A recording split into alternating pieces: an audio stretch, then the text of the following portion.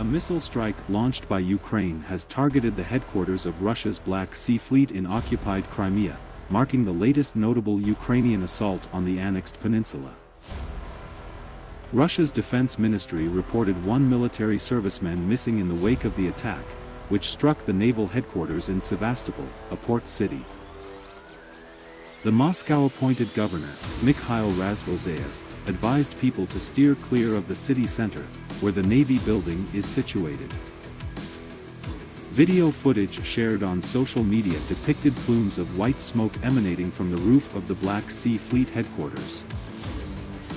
According to Russian sources, the assault employed Storm Shadow missiles supplied by the UK and launched from Ukrainian aircraft. Authorities installed by Russia also stated that air defenses intercepted another missile near the Crimean town of Bakhchisarai on Friday.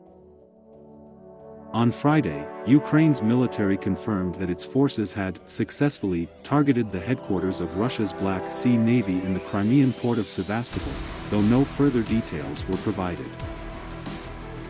Shortly after the strike, Alexei Danilov, the Secretary of Ukraine's Security Council, posted on X, formerly known as Twitter, that the Russian Black Sea Fleet will be dismantled piece by piece.